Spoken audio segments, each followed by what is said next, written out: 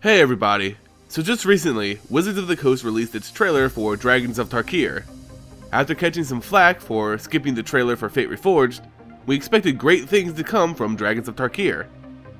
While the trailer was indeed impressive from a technical standpoint, I do have some grievances with it that I'd like to point out. I may be in the minority on this one, but I just did not enjoy this trailer. To me, I was expecting something great to make up for the lack of a Fate Reforged trailer, but what we got fell far below those expectations in my eyes.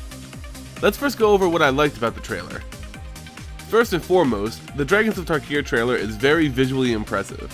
The animation work is far beyond those of the previous trailers without a doubt. If there were to be a Magic the Gathering animated show of some kind, this is exactly how I would envision it.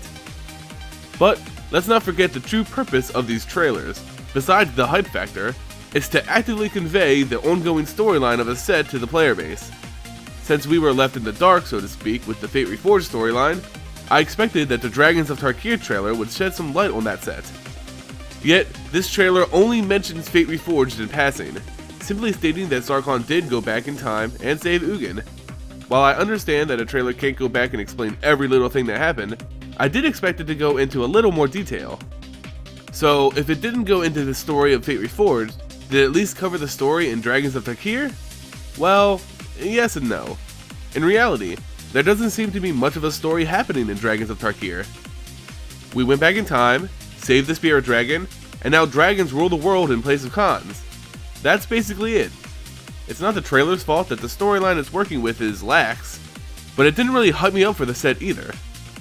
I mean, think back to some of the trailers of your favorite past sets. To me, they all centered around the mystery of a developing story element or some ongoing crisis which needed to be overcome. For Dragons of Tarkir, there seems to be no immediate crisis or developing story on the plane of Tarkir itself, which is pretty disappointing to me.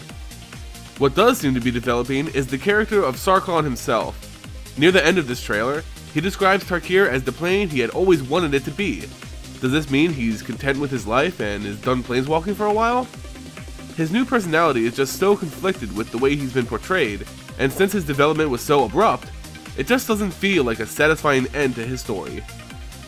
Trailers are meant to hype us up for what's to come, but really, the Dragons of Tarkir trailer was more like an ending credit to a movie, showing the conclusions of actions rather than foreshadowing anything new. So how could they have added some hype to this trailer?